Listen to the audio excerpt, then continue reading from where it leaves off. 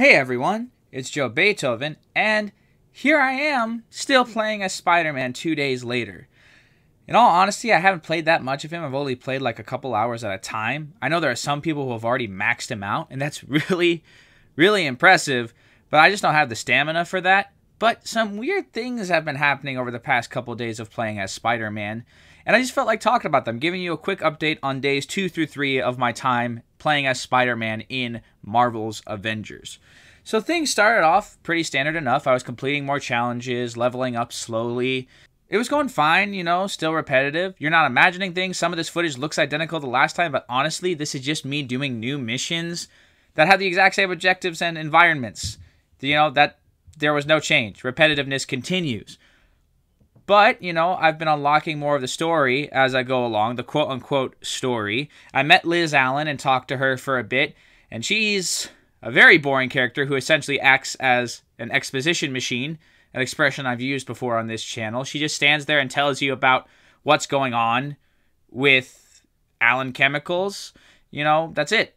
That's all she does. That's the character development she's getting. She gets a little bit more in the text messages, but still, those are still just text messages. What's incredible is the conversations with Liz still aren't cutscenes. They're just you standing there receiving information from her.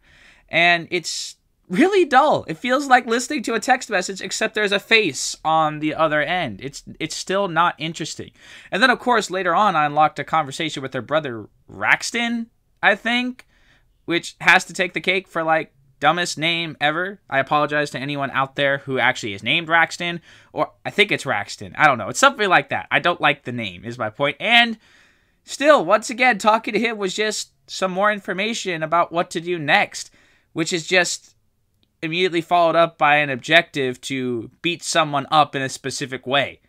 Yeah, that makes sense that would move the story forward somehow. Dodging and then punching someone. That makes perfect sense. I get that. Anyway, point is, story continues to be thoroughly underwhelming for Marvel's Avengers version of Spider-Man. What is interesting is what happened to me after version 1.54, the new update, dropped. I don't know if this has happened to you. If it has, please comment below and let me know. But I suddenly started getting showered with high-level gear. I was power level like 40 when day 2 was going on. I think it was 44 maybe. And by the end of that day, I was at power level 97. Because out of nowhere, every single mission I did was giving me ridiculously high power level gear. I don't know if this was the intention of the update, if it was a glitch, if this was them trying to make sure everyone had a better chance of actually maxing out Spider-Man. I don't know. But in a few hours, of just a few more hours of play, I actually surpassed Captain America as Spider-Man. Captain America, who I have had as my main since I first unlocked him in the game, is now actually behind Spider-Man. Captain America is at 109, and Spider-Man is at 112 in the power level. How did this happen? I'm actually kind of ashamed, because I had made it my personal goal to max out Cap first. I'm kind of sad. It wasn't really my fault, because they kept throwing this gear at me for every little thing that I did in the game. It just wouldn't stop. And so here I am, with Spidey feeling more overpowered than ever before. And it is kind of fun going around just beating up fools with my high heroic rating. It is fun. And honestly, as he gets more skills, Spidey gets more fun. The different moves he gets with his webs and different dodge attacks that he gets, they're cool. Honestly, I'm enjoying myself as I play as Spider-Man. Swinging is still just, it's just not working for me. I know I sound like a broken record. I sound repetitive, just like playing as Spider-Man is, but it's still the case.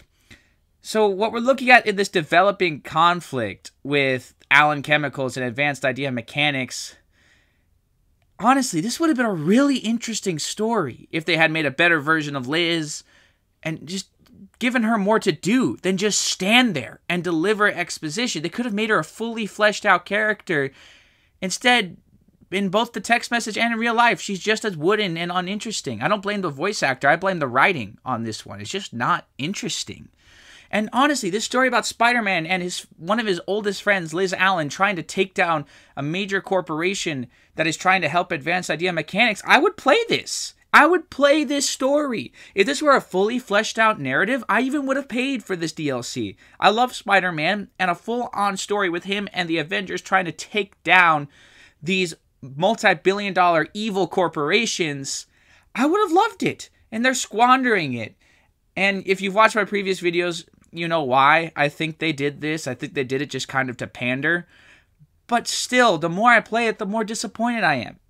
I don't know how this concludes. I've been avoiding spoilers so that both I could just quote-unquote enjoy it myself and just share my thoughts with you genuinely without any outside influence. But, you know, unless there's like a secret mission at the end, unless there actually is a cool ending to this, and it doesn't seem like there's going to be, if it continues like this is just going to be a major bummer, honestly. Even though it was really cool to suddenly jump up in power level, and I am enjoying myself in some ways, this is still just not working for me.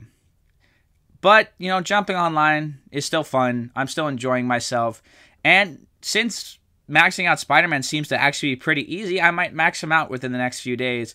Hopefully alongside maxing out Captain America. Both of which I will be preparing for the Claw Raid, which is actually something I'm interested in trying out. But I have no maxed out characters yet because I'm pretty new to this. So we'll see what happens. I'm planning on making videos getting ready for the Claw Raid as well. But right now, Spider-Man by himself is still just I'm sorry if I sound repetitive or like a broken record, but this is just how I feel. But like I said, there are some pluses to playing as him, and the story itself has the makings of a really cool Spider-Man story. It's just being told in a really weak way. Alright, that's it. I just wanted to give you guys another update about how I feel about Spider-Man.